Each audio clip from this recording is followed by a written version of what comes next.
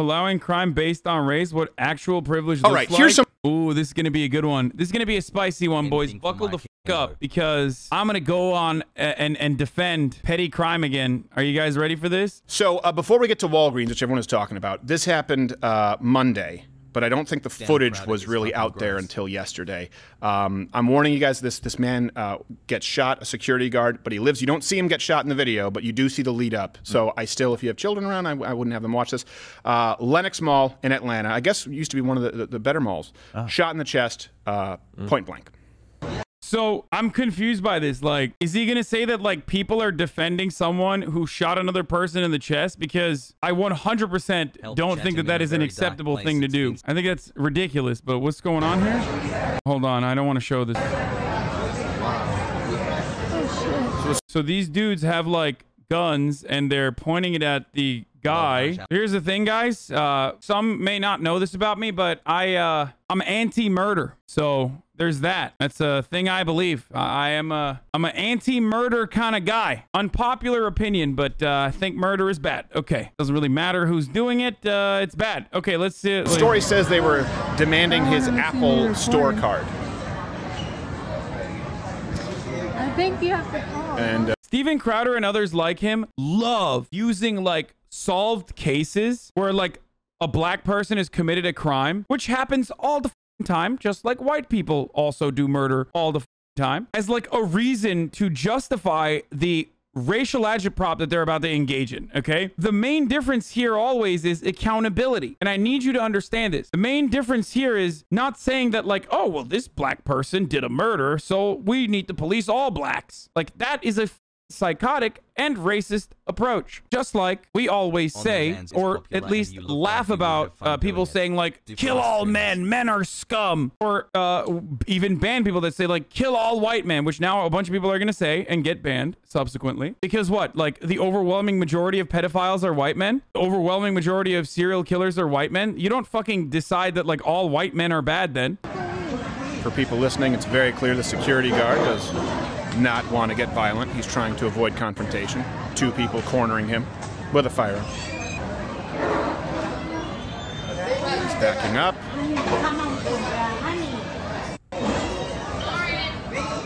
And finally, you don't see it, but yeah. Okay, so yeah, you actually don't see it, but they shot him. The man, no, he lived. No, good. He's still alive, from what I understand. Hey, can I say at this point? Can I say overweight hood rat bitch when she shoots someone with a gun who is innocently trying to be nonviolent? Can I call that woman a bitch? I just want to make sure that's not a violation of YouTube guidelines. That's a question. Calling someone.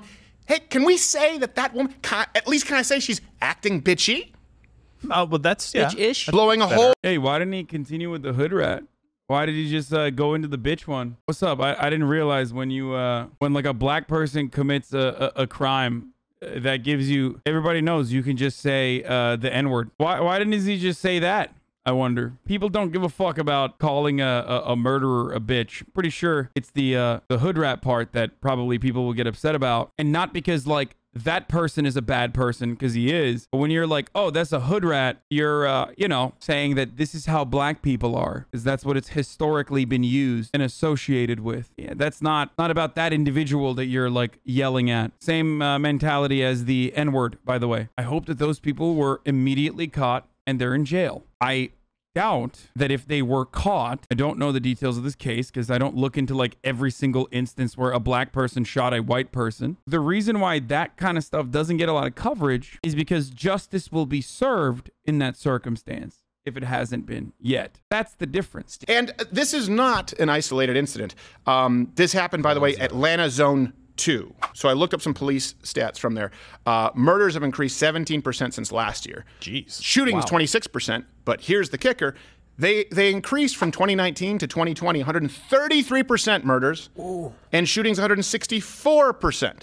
So total, you're looking at about 150 and 180 something respectively since the riots have started. Yeah, that's what I was about to say. The riots. Yeah, the riots are the reason. 2020 was horrible for most places. I can't believe they are out doing that now. Really? I can't still because I going, thought 2020 would be the worst. Oh my gosh, it's like a pinball machine. They're trying to hit the high score. I know. Well, it's almost like they got away with stuff for so long they just kept doing it because it actually has nothing to do with the cause. Dave, Yeah. that's logical. Stop it. And it's almost as though there are no... Can you explain some chatter saying COVID made me kill? Crime, violent crime, non-violent crime, occurs as a consequence of socioeconomic conditions. This is like sociology 101. It's a concept that like the ancient Greeks understood. So I think that we should probably also recognize that at this point, it is like literally as old as time itself. It's something that like dudes who thought the sun could be like a light bulb literally understood, like, you know, when people don't have access to stuff, they do things to, you know, to better their social conditions or their material conditions. So that's what I'm saying. When you see a rise in crime rates, that usually directly corresponds to material conditions. Okay? Crime goes up if there are more poor people. Yes, the lawless land of yours, Canadian Crowder, by the way. The U.S. is a big police, literally have tanks and budgets. Yeah. The other thing that I also have to acknowledge is like, if crime rates corresponded to like police budgets and police budgets going down increase crime, then we should have seen police budgets go down. But police budgets did not go down. Police budgets went up. All around the country, there is this Republican narrative that like, police budgets have gone down and crime has risen. Where, motherfucker? Where have the police budgets gone down? At most, they didn't do the actual increases that they were slated to, but police budgets still are ballooning significantly higher than anything else. So that is a lie that Republicans tell routinely. This goes to what happened yesterday, which has gone viral. So that's an extreme example. Yeah. And this is another example. Well, people don't know this. Anything under $950 in San Francisco that you steal is no longer, basically they can't do anything. Oh, I'll be back. Right. Yeah. Are you serious? Free reign. Yes. So these people shot, that guy, that security guard was shot by two people. And then here, two Walgreens security guards in San Francisco. Just watch as a man with a bicycle inside a Walgreens Yeah.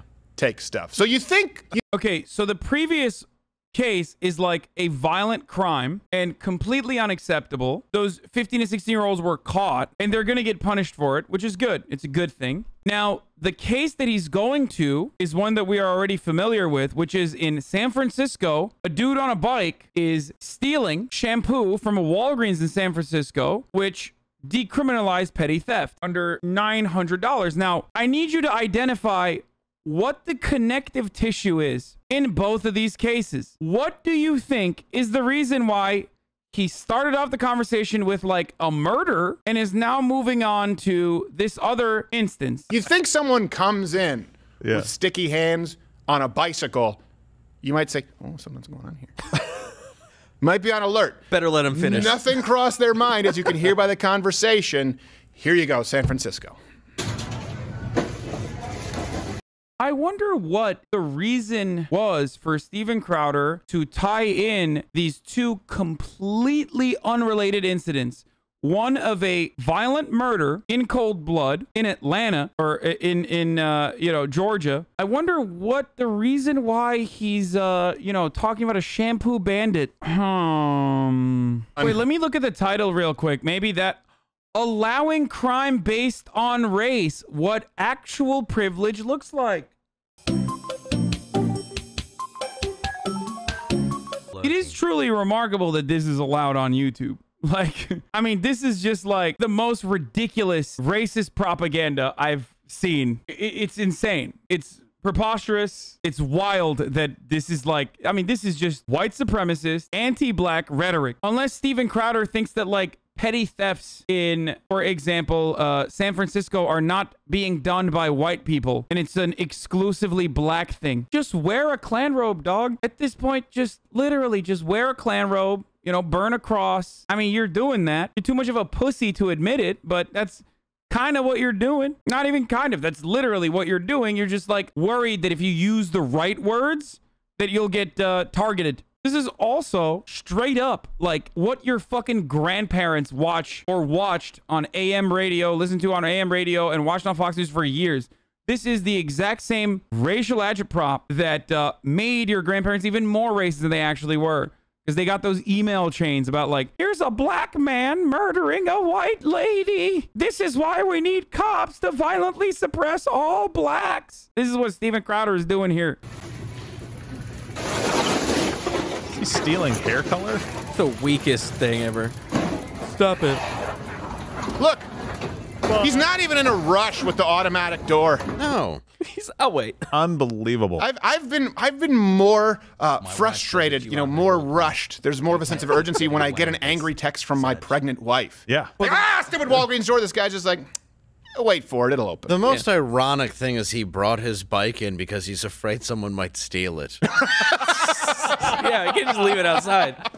And this is something too that's interesting. You know, New Jersey was just voted, or it was just named best state to live in. Oh my God. Who did they And I poll? thought the headlines write themselves. But think about this for a second. This is what happens in New Jersey. In New Jersey, you can actually be sued by someone who breaks into your house. People say, well, because New Jersey has castle doctrine. No, you also have a duty to retreat. So in other words, unless you can prove that there was no back door, if you trip a guy in your house, you could be sued. We are now in an environment, like in San Francisco, where criminals are encouraged and law-abiding citizens are discouraged from taking part in society. They're fearful. Yeah. They are afraid. And Wait, what the fuck? I'm confused. Like, does he think that duty to retreat implies that, like, someone who is, like, violently breaking into your house and trying to murder you, if you shoot them, you're gonna get in trouble? Like, that's... What the fuck? Also, I'm so confused. Like, he just jumped from these two black teenagers trying to murder a security guard to another black teenager in San Francisco stealing a bunch of shampoo, and then jumped back to New Jersey and duty to retreat. Like, none of it actually makes sense at all. this is, of course, true. You see that I was surprised that I don't know. You know, Twitter obviously has their thumb on the button. You could at least try and make the left look good, because when Walgreens was trending, immediately leftists rushed to the defense of these people. So let me read you some of these. If you're concerned about looting, I've got some news for you. It's true. Organized crime, one dude in a bicycle shoplifting from Walgreens. The real organized crime preventing people from getting their medicine is the pharmaceutical industry. These criminal... if victim shaming is a thing... Oh, yeah. Perpetrator... Who's the victim here? Walgreens? Why are you defending Walgreens? This is what I don't understand. Like, what are you doing? I thought you hated Walgreens because they, like, I don't know, throw up the gay flag or something for pride. All of a sudden, you're Mr. Walgreens defender? I thought corporations, like billionaires and corporations were bad because they are tolerant, aesthetically tolerant to the gays and the blacks. What happened? Now you're Mr. Corporation Defender? I thought you were the populist here. Praising is a thing. Yes, definitely. So one guy wrote, organized crime equals one dude on a bicycle shoplifting from Walgreens. The real organized crime preventing people from getting their medicine is the pharmaceutical industry. Yeah, I'm sure he was picking up his ivermectin. The irony is, like, Walgreens isn't even trying to get you to fucking defend them. Because, like, shoplifting, whether it's done by people who already work there or done by the fucking customers, like random people or whatever, is already built in to their budget. Like, Walgreens does not give a shit about shampoo being stolen. You can say you're a little bit brain dead all you fucking want. It's so stupid. For the record, all of their employees are trained not to fucking touch the shoplifter because they would get into significantly more trouble if one of their fucking $10 an hour cashiers actually tried to be a hero in that situation and, you know, got injured. It's not worth. It's just literally not fucking worth. De-escalate the stolen goods is probably just accounts already written as a write-off. It is. It is. Banks tell tellers not to fucking touch robbers. These chains tell you to fucking not touch someone who's stealing shit. It's not worth it. It's literally not worth it. Why do you advocate for theft in any form? Well, there's a couple different kinds of theft that I think is, like, totally fucking fine, which is piracy, okay? For example, I think piracy is fine. And you do too. There's not a single person in this 37,195 viewer chat that hasn't stolen some form of intellectual property. Now, people will turn around and say piracy ain't theft. It's fucking theft to the publishers, motherfucker. Yeah, explain that to the multi-billion-dollar movie industry and the music industry, because I'm pretty sure they think it's theft. And I don't mean like fucking what the Somalian pirates are doing, especially if you don't have the means to buy this shit, which is part of the reason why I tell you, like, you know, use a fucking ad blocker or a VPN. Like, don't be stupid. If you don't have money to fucking subscribe, you don't want to see the ads. Like, literally, I tell you once at the top of every hour what to do. IP can be infinitely replicated, products can't. It doesn't matter because the people have designated that intellectual property as their own, and you're still taking it from them without monetary compensation. It's still theft. You can try to do mental gymnastics. It's theft to them. The replication doesn't change anything. Like, it literally doesn't change anything. Okay? Now, the reason why I have this position is because this is a victimless crime. And I think that it's not that significant of an overall problem for the victimless crime that's happening here. Now, here's the real problem here. What we must do is examine why someone is so down cataclysmic that they're fucking resorting to stealing a duffel bag full of fucking shampoo to resell. That's the real problem. But no one wants to address that. And instead, they come up with these moronic fucking solutions, which, by the way, I don't have an issue with at all.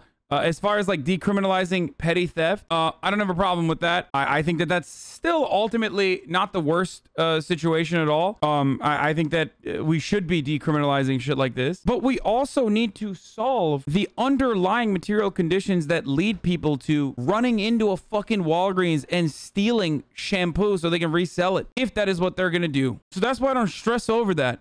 And if you were to change my perspective or, you know, distort what I'm saying here and be like, how would you feel if someone came into your house and like put a gun to your head? It's like, that's not what happened here. Like, a home invasion is not justifiable. How would you feel if they stole your car? It's not the same. A car is significantly more important to me as an individual than $100 worth of shampoo bottles is to Walgreens. Do you understand? And you can't compare piracy to stealing something physical? Dude, the only difference between piracy on the internet versus like literally going to a store when such things existed and stealing the fucking CD is that it's easier to do on your computer. That's it. Okay? Shut the fuck up. I hate this like justification, which I don't even have a fucking problem with. Wrong. Privacy doesn't deprive anyone of their property. Deprive Walgreens of the property that they were going to sell that they've already accounted as a loss. It's going to be replaced. They're not causing a shortage of shampoos anywhere, motherfucker. That's the point. That's why it's innocuous in comparison to like larger thefts that occur daily on a daily basis. How do you not see it? The irony is Walgreens had to pay $4.5 million last year in a class action lawsuit back to their employees for wage theft. So that's the real fucking theft. Wage theft is significant, rampant, and also most people don't even recognize that it occurs. The irony is you poor, dumb worker motherfuckers arguing with me and others and amongst yourselves functionally defending Walgreens when Walgreens is just stealing the fuck out of your surplus value, your labor that you have generated profits for them with, and you hyper focus on the poor fuck that literally stole shampoo that no one is going to remember so that he could fucking make a living himself. Also, the bullshit is victimless. This is one of the best arguments I've seen. Best arguments because it's laughable. Shoplifting is not the reason why retailers are closing. It's what the retailer is saying is the reason why they're closing, when in fact they're closing all around because it's no longer as profitable for them. Not as a consequence of shoplifting, but in general. So again, you're a fucking idiot if you, and a dupe, if this is what you truly believe in. That's one. If you're upset about brick and mortar stores like this closing, then you should reshift your focus onto online shopping absolutely dominating this shit. Not fucking, like petty theft happening in San Francisco, or how insane property value is in San Francisco, rendering it useless to have a store like this and maintain this property. How do you know it's that reason and not what they're saying?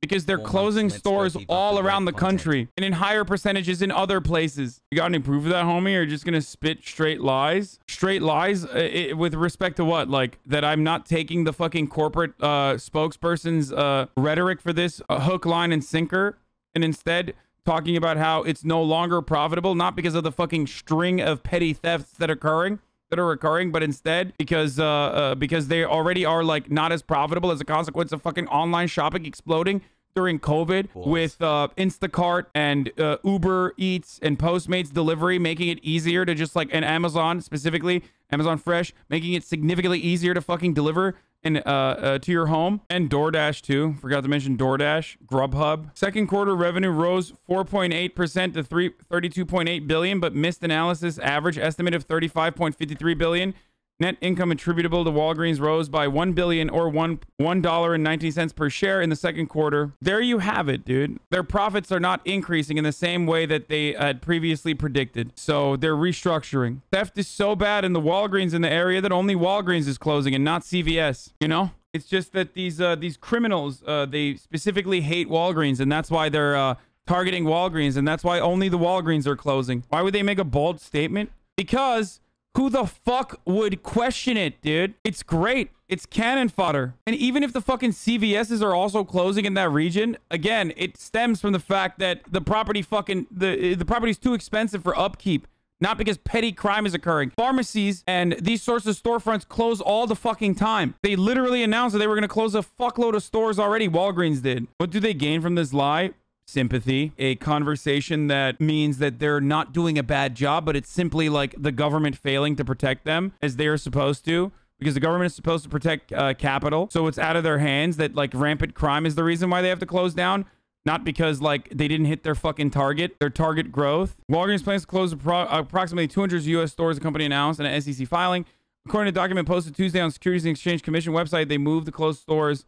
A review of real estate footprint follows a review of the real estate footprint in the United States. Huh. So real estate is too expensive and they can't compete. They're closing down locations as they announced since 2019. That's weird because brick and mortar is hard to makes it significantly harder to compete against like online stores. That's crazy. That's literally exactly what I said. But hey, what proof do I have, right? Anyway, let's keep going. This is the Kamala defense, right? Well, I know he's shoplifting from Walgreens, but Big Pharma, I'm like, the two aren't connected. Yeah. He's not behind the pharmacy counter. By the way, you guys are walking billboards for Big Pharma. Yeah. Okay? Two companies. And I'm not saying that I'm not saying anything Nothing bad. anti-vaccine at all. No. But I'm saying you guys have no problem video. asking for mandates and passports with really only 3 companies, 2 that have a duopoly in the United States with Moderna and Pfizer. I never want to hear from you or Stephen Colbert did a let's all go to the lobby with vaccinations by pharmaceutical name.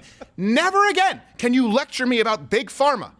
I don't care about your Kashtanga route or what you're doing with... Wait, what? What does this have to do with what the fuck's going on? I'm so confused by this. Ayurvedic medicine? No. When push came to shove, you guys became quislings for 2 pharmaceutical companies. It's done. It's over. You're a lackey. Go home. Wait, what is he talking about? Who the fuck is like repping pharmaceutical companies? Now, these are other tweets justifying it. Regarding the Walgreens... What does he mean? Please, someone explain to me what he's saying. He's saying that because people were pro-vaccination, that they were lackeys for Big Pharma? Is that what he's saying? Oh my God, that's actually too stupid to fucking understand. Oh my fucking God, dude. Oh my God. Oh my God. Oh my God. First of all, the mass inoculation campaign was literally socialized medicine, you fucking dingus, dude. You are so stupid. It was literally the one time that America engaged in an action that resembled socialized medicine or universal healthcare. What the fuck kind of take is this? Dude, Steven Crowder fans, like, they're too stupid. Actually, I don't know. I think, like, they probably will end up getting COVID at this point, and because they're definitely not vaccinated, they'll probably have long-term damages from it. But what are you gonna do? I can't get myself to feel bad about that. CEO getting a $25 million bonus. If you're concerned about looting, I've got some news for you. This fucking idiot literally said that you know, mass vaccination campaigns is actually defending Big Pharma. Oh well, there's a hot take. And then, of course, resident pile of garbage, Tariq Nasheed tweeted, this Walgreens situation is one of those see what happens when we don't let the police do their job and kill those N-words propaganda stories. Well, I believe you're paraphrasing because I wouldn't use that type of racist language, but the general sentiment, correct. Yeah. And also, what? Yo, I can't believe he went there, dude. That's crazy. That is like, dude, he is so fucking racist, dude. He's a horrible person, dude. God damn, I thought hood rats was gonna be the most racially charged thing that he was gonna say. Well, I was wrong, boys. Pack it up. He said, unironically, what this Walgreens situation is one of those see what happens when we don't let the police do their job and kill those N-words propaganda stories. And he said, I agree with that. Like, I agree. That is true. This is one of those stories. I don't agree with the usage of the N-words, but I do agree with that. Words, propaganda stories. Well, I believe you're paraphrasing because I wouldn't use that type of racist language, but the general sentiment, correct. I mean, he's saying like, yeah, no, the general sentiment of shooting those N-words he agrees with, just not the usage of the N-word, which, by the way, that is liberal aestheticism, like, to a T. As long as you don't say the N-word, like, nothing you say could be racist, ever perceived as racist. Even if what you're saying is literally like, you know, kill those black people. Like, is that an acceptable sentiment? No. Yeah. And also, that's not what happened. He left on a bike with a trash bag of... He should actually, by the way, then you should get Steven Crowder to say, see what happens when we don't let the police do their job and kill those black people. Is that better? Like, I would ask Steven Crowder, like, hey, man, can you say that then? Can you say it without saying the N-word and saying black people instead? Would you be comfortable saying it? I mean, he literally did say it, but you know what I mean. Bike with a trash bag He of strolled stuff. away. Yeah, having Nobody a cop shot. handcuff him is not this. Like, tell me the story where somebody has been shoplifting and his behavior was like, officers, I'm sorry, I'll drop the goods, and was shot and killed. Tell me that story because I haven't read it yet. Right? As far as I'm concerned, that man-bunned guy in the bomber jacket that looks like he was one of the guards in the Santa Claus when the elves tied him up with tinsel, that guy should have clotheslined this guy in the bicycle. Like, don't. Why would someone who is literally urged not to take action against petty theft put their life on the fucking line potentially, or even risk a fucking injury over $200 worth of stolen shampoo? They're getting paid $10 an hour. He would probably get fucking fired. He's not TSA. That's his job, Pepega. No, it's not, motherfucker. You guys are so stupid. That's not the job of a fucking security guard.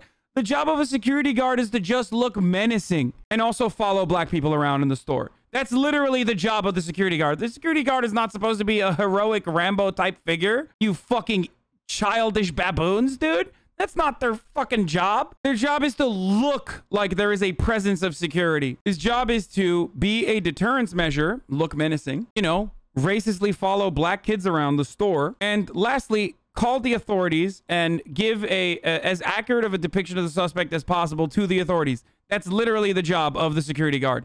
Anyone who tells you otherwise is ridiculous and foolish and also unaware of how that works. I hate that, like, I know for a fact some idiot is going to be in the chat and be like, well, I'm in Texas and I did security in Texas for a fucking bar for years. Actually, our job is to beat the shit out of people. Like, okay, dude, well, we're not talking about you, okay? Okay, Paul Blart, mall cop, shut the fuck up. You're going to lose your business if you don't stop people from coming in and stealing everything. Yeah, Exactly. well, this is something that's also interesting. Arrests in San Francisco have gone way down despite larceny going up. So see that number? There were years where over 60%. Yeah. Yeah, because they decriminalized larceny, dude. Or not larceny, but petty theft. That's why. Because they decriminalized it. Of course. That was literally the point.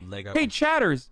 Do you want to know why that happened? Now, the increase in larceny is attributed to socioeconomic conditions failing for a lot of people. But the reason why they decriminalized petty theft is so that they could deal with their overpopulated prisons. Okay?